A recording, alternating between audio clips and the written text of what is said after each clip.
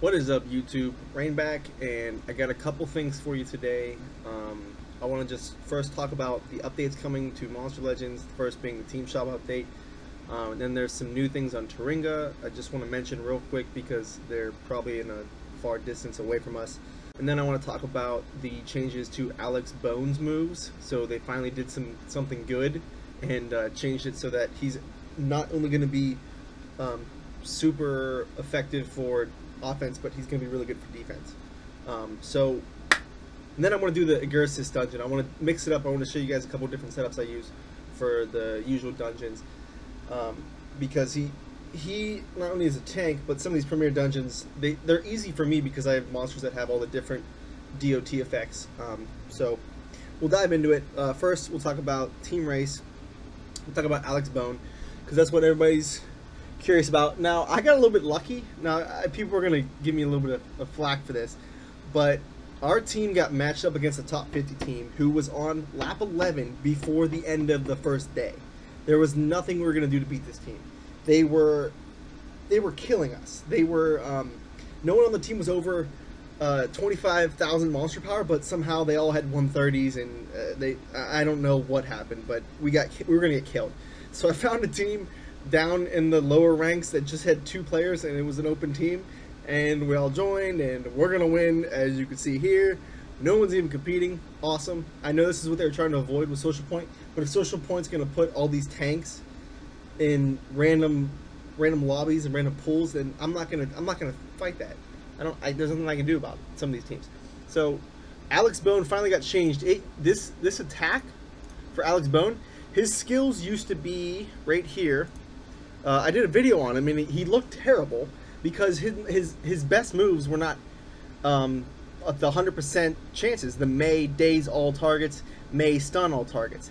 But they changed it. I'm not sure if it's just because it's 115, but his skills are now an AoE stun. The last skill group, AoE stun, AoE daze, and his evasion is going to be one turn. So he is no longer just going to be an attacker. He can definitely be a denier, and probably one of the best ones in this group because he has evasion. And the daze and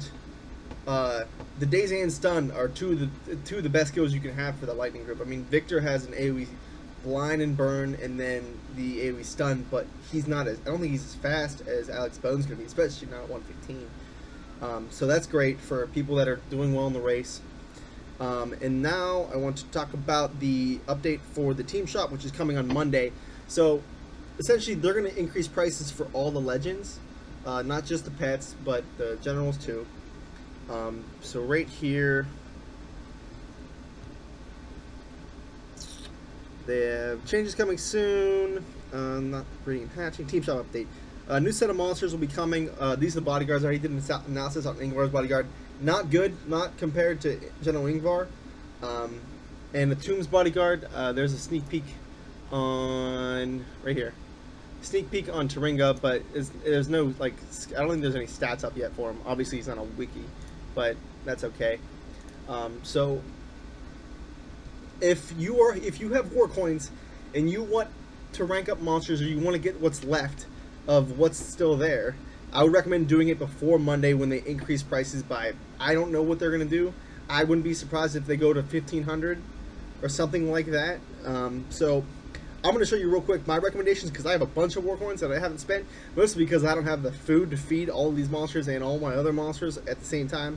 I'm not yet a tank. Oops. I'm not yet a tank that I can feed all my monsters to 100.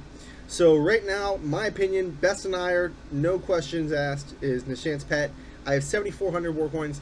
I'm going to show you guys why I'm going to spend these, because I'm not waiting for them to go up to 1,500 and then basically just lose out on an entire legend. So I'm going to buy Nishant's Pet, and I'm going to buy another Nishant's Pet, because this is the legend I want to get to 115.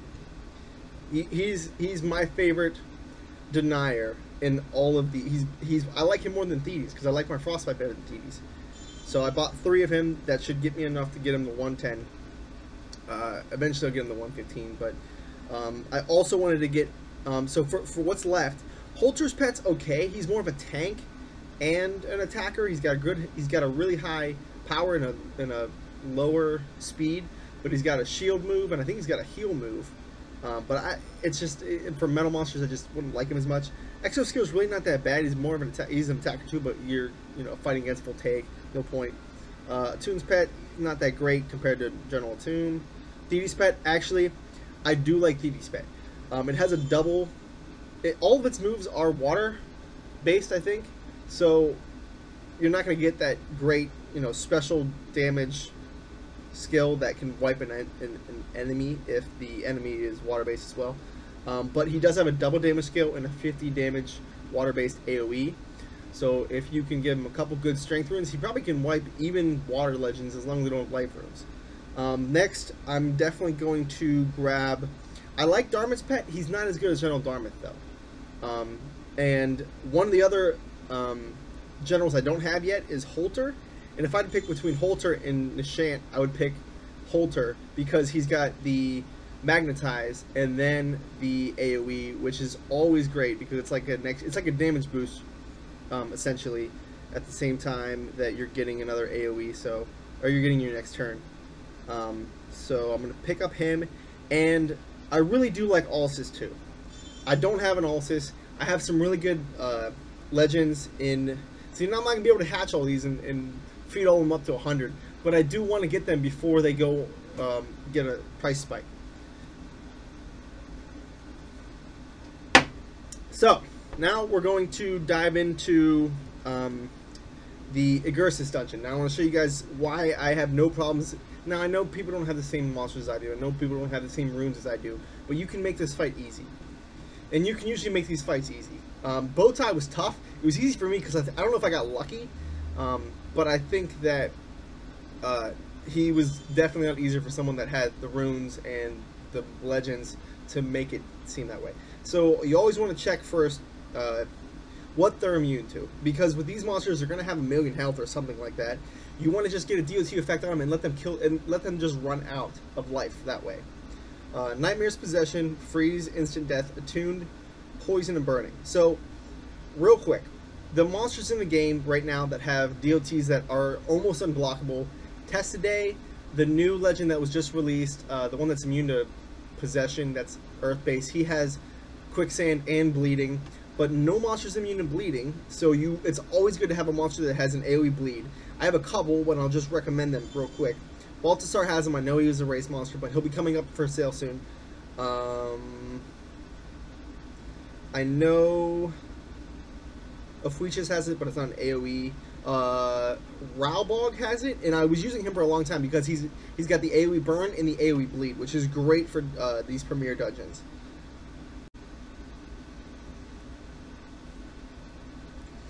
So I think I'm gonna go with Haxter, Baltasar, and Kaith. I was gonna use Ralbog because I know some people actually do have Ralbog, but you can use any legend that has an AoE bleed. They're quite a bit, I think.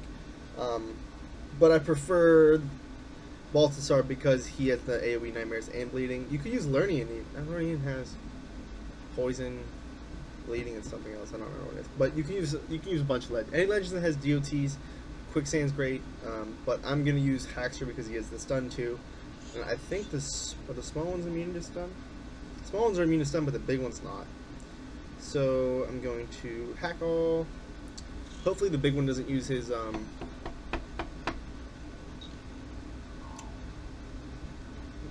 Vesuvius, which just gives him like the protection, the Juggernaut protection.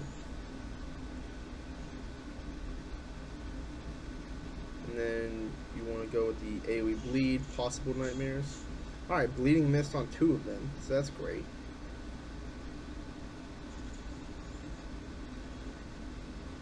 But he gave him Quicksand, and that'll kill him next turn, I think. I didn't do the math. Or he'll just kill himself this turn. Still hacked. Please don't use Vesuvius. Or you could just use your super. I guess that's better than Vesuvius, actually. Oh yeah, because he's hacked. Alright, use the... Can't attack on next turn. And then we will go with the double damage hack. Oh no, he's next. This is the massive special. And then double damage attack. Wait, who goes first out of these two? I don't remember. We'll just go with the double damage attack. Hopefully, it won't matter. One of these two are going to get skipped. I'll make sure Balthasar gets him close enough to die, but not kill him. There we go. So this will skip the big one too, actually. Or no, we'll skip this. Okay, I thought that the one first. It wouldn't have mattered. He's can't attack. He's gonna die next turn anyway. So this was an easy battle. I didn't get touched. Well, I did get touched. I lied. Because he used the super, but it was a super against himself, which was perfect. He could have used the Vesuvius, and that probably would have done. So, and I don't even have to attack him now. I can just let him burn out. Yeah, because this will skip Hackster, which is fine. Because then the other one will go, and he'll just bleed out anyway. So easy battle.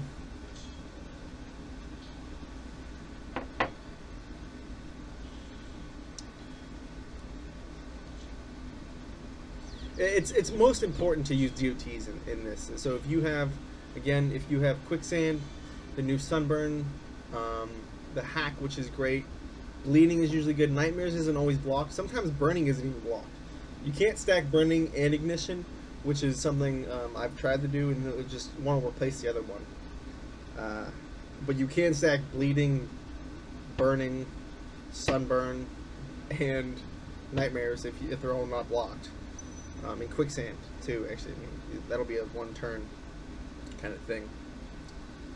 So that was easy. There's nothing going on the side here.